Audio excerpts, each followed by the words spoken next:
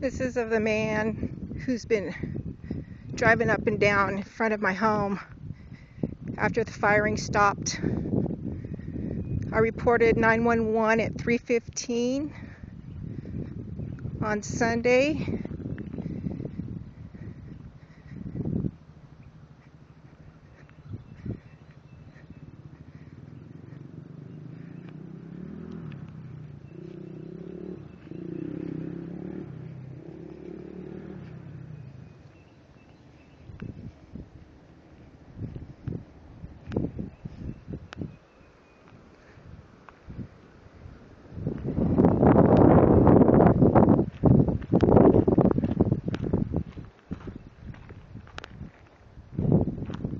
Here's my neighbor's home over past the woods,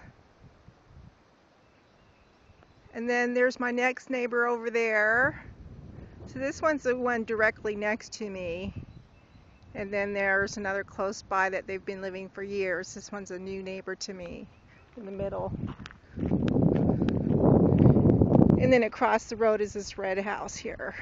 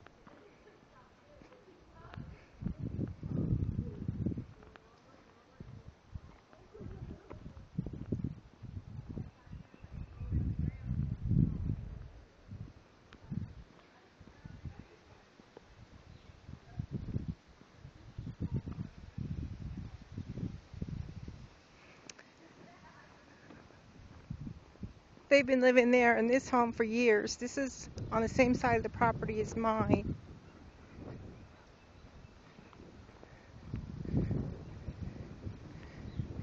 And then next to it over there has been vacant. That pink house in the back set, a new owner.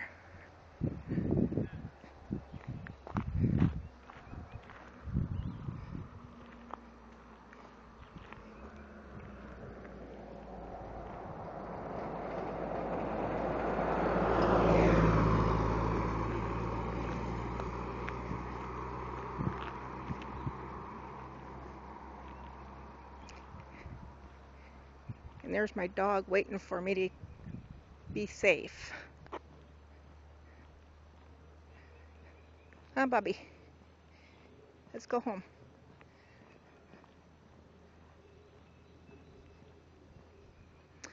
This home is directly across from me. They have a four-wheeler, but the four-wheeler that's been going by my home has a top on it. It's wider, plusher, nicer, set up for deer hunting, like going back and bringing back a deer to your truck. Big one. Camo. The guy's got a white hair, thick built, a cap on his head, had a plaid jacket on, drove by my house twice right after I reported to 911 shooting. The shooting stopped. The person who's doing this has a radio and can hear reports. 911 is argumentative. They don't want to help. They make up things on their own story. Nothing said out of my mouth, only their own.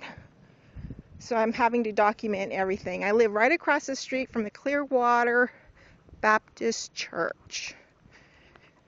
And there's my dog Ulysses waiting for me to come back to. And I'm going to be on my way to the sheriff's station next to get a report, copy report.